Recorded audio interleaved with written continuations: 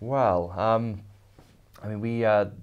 Robert, you came up with the title, didn't you? How Much Is Enough? And then the book kind of sort of grew out of that. Yes, yeah, that's right. I think there'd been this slump, the 2008 crisis, and I'd been working on Keynes for a long time, and so I thought, well, here we are in another slump, and Keynes had written this essay, Economic Possibilities for Our Grandchildren, in 1930, which looked beyond the slump, said what are the long-term prospects for our grandchildren.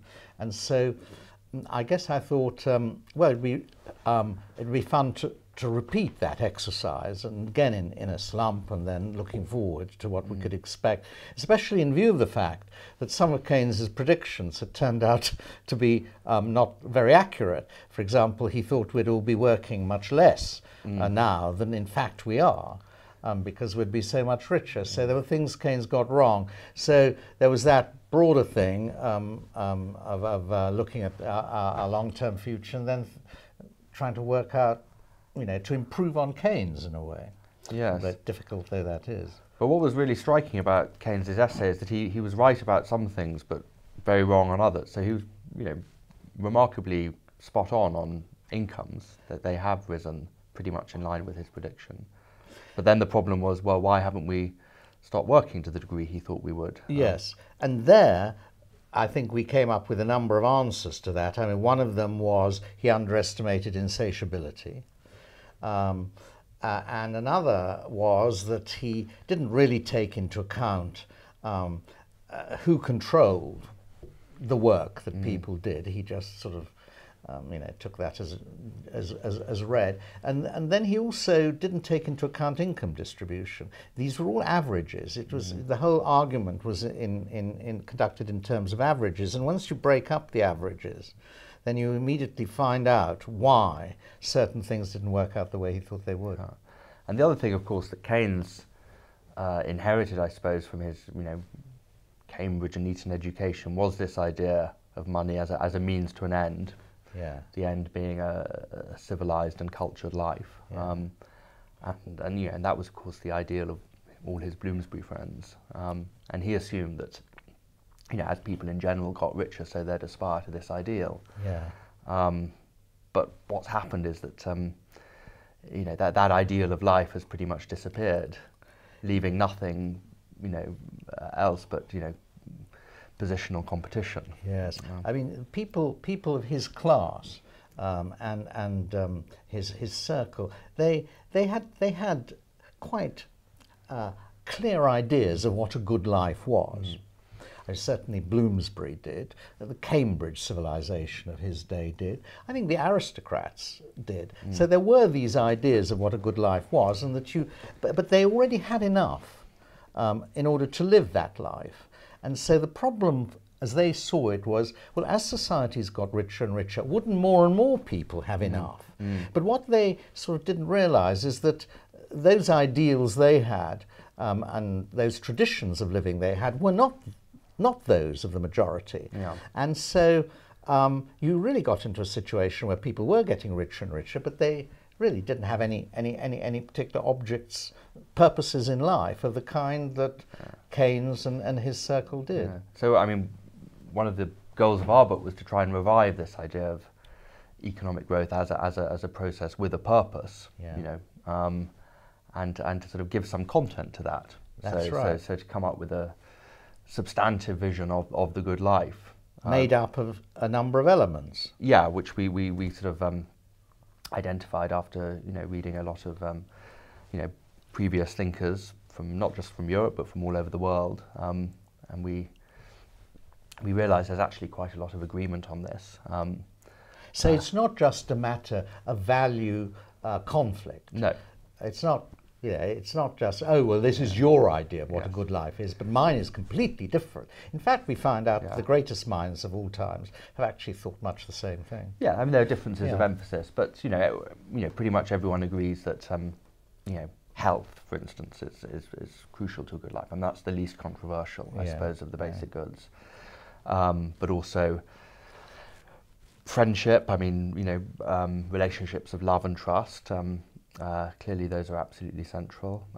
Security. Security is, again, not so uncontroversial. I think a lot of people would yes. put security pretty high up. Harmony with nature is a more controversial one. But this is really the idea that you need to, live in some kind of relationship with your sort of natural surroundings. Okay, that doesn't mean that you have to live on the land, but you have to at least be in some sort of touch with nature. And without worshipping nature. Yes, I mean it's not a sort of ecocentric view. It's not human beings remain at the centre of the picture. We're just saying part of the good life for man is living in harmony with nature. Yeah. So it's not sacrificial like a lot of environmental ethics is. Yeah. And of course leisure. I mean leisure is part of the good life. I mean it's an essential element, and that is where the aristocratic and Bloomsbury ideal comes in very, very strongly. Yeah. That's the one I think people find almost hardest to accept, isn't it? Well, that's because the idea of leisure has become so degraded in our culture. I mean, people think of leisure as simply time off work, time to sort of relax or sort of slob out. And they've forgotten that the word leisure originally had quite a different meaning. It meant activity that wasn't devoted to some external goal, that was an end in itself. Yeah. That activity could be very strenuous and demanding and creative. It could be caring. Yeah. There are lots of things. But a lot of people, because they associate leisure with time off work, rather than work as time off leisure, which is our ideal in the end. They think of it as just idleness. Yeah, and that's why the prospect of endless leisure fills them with dread, or sort of nausea. I mean, they just see a future of watching Big Brother, doing nothing. Yeah, but that's of course not what we mean by leisure. And it's not what need happen, is it? Because that wasn't the way that the leisured classes of old spent their time. I mean, they didn't. I mean, of course, there were lots of them. Some of them did, and you've got to accept that. Yeah. I mean, there were lots of dissolute peers and sort of professors who never did any work because they had their colleges were well endowed and things like that. But that wasn't universal rule, was it? I think you have to have some faith that people will find ways to occupy their leisure time in meaningful activity. Yeah. Without the spur of economic need. Yeah. If you read the novels of Jane Austen, her gentry folk, they don't have to work, but they occupy their time in organising balls or amateur theatricals or painting, playing the piano. And there are hobbies of many, many kinds. And the trouble is, trying to get that across. A lot of people say, oh, you're just elitist. I mean, you have a model of life which might fit a few leisured people, cultivated people, but what are the mass of people going to do? Well, they have to be also, education has to change. A lot of these people who did live what we would think of a good life in the past were actually educated to do so, weren't they? Whereas most people today are being trained for jobs. Yeah, I think, what we want is a more democratized version of what in the past only the aristocracy could enjoy. And that's not elitist. I mean, we're taking our ideals from the elite, but we're, trying to spread them more broadly. Yeah, I think that's true. And then we have some proposals. We actually, when people ask us, well, how would you bring this about? We do have some ideas, don't we? I mean, I think the idea of a moral basis is there, which is the 7 basic goods. That's the moral foundation. And if people are willing to accept that and act according, certain policies sort of follow from it. Yes, I mean, I think what we advocate is a mixture of sort of bottom up and top down action. So there has to be some sort of popular groundswell of opinion, but there also has to be some sort of legislation to Yeah. encourage that. Well, the popular groundswell might also lead to the Yeah. demand for legislation. It's not just self-help, although we're very much in favour of self-help and localism of all kinds, people doing their own thing and carving out their own areas of a good life. But we also think there's got to be some political impulse, for example, towards one of our proposals, which is a basic citizen's income. That can only be done by the state. Yes. And through the taxation Yes, system, yes. a progressive consumption tax to reduce the pressure to consume. Yeah. And things of that kind. And the citizen's income, I mean, there's a lot of confusion about this, but basically it would be a sum paid to all adult citizens. Independent yes. of their position in the labour so, market. Yeah, irrespective of whether they're employed or unemployed. And the point would just be to give people more choice as to how much they worked or where they worked. It would give ordinary people the kind of flexibility that in the past only rentiers enjoyed. And you couldn't start it at its full sort of living income standard. You'd build up to it. But this is a programme which is a 20, 30, 50 year programme. I mean, building up to this idea. You can't say, oh, well, tomorrow everyone's going to stop work and we're going to give everyone a huge income. I mean, it's not going to work like that. It's going to be a transition to a different view of the aims of work and the aims of economic activity. And the economic sort of fact that underlies all this is that, is mechanization. I mean, machines are gradually making human labour redundant. What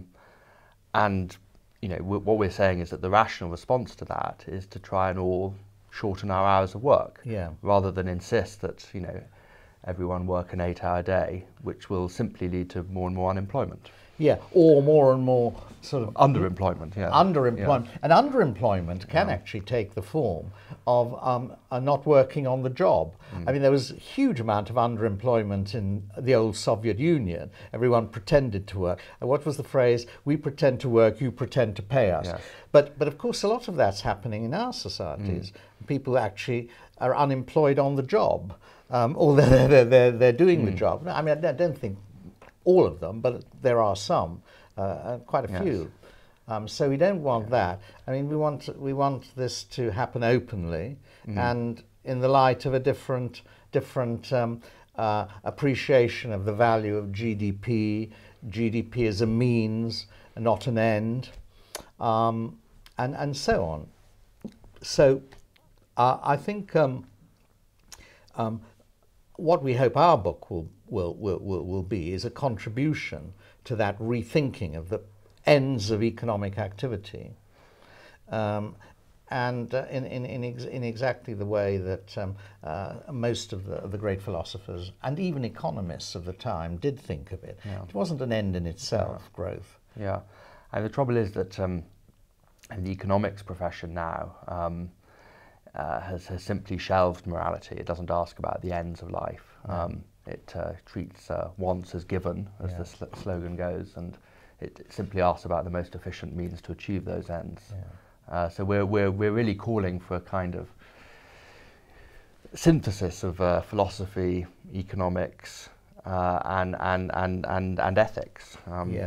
And insofar as economics thinks it's got a moral purpose, it's sort of exhausted by the idea of lifting people out of poverty. I mean, I think that if an economist would say, well, what do you think you're doing? What do you think economics is contributing to the well-being of humanity? An economist might say, well, we're suggesting the most efficient means for people to escape from poverty.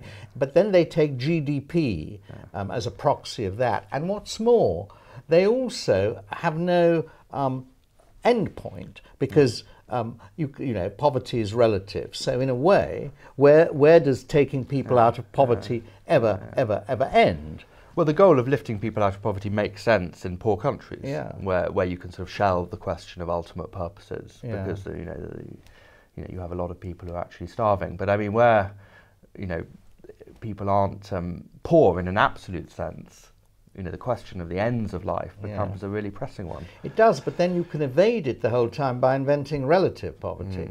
People are always going to be poor relative to someone else, unless you have absolute equality of income, which is impossible in any way we don't advocate. So you can't just say, our aim is alleviating poverty. As a moral, that's not a self-sufficient, that's not a sufficient moral principle.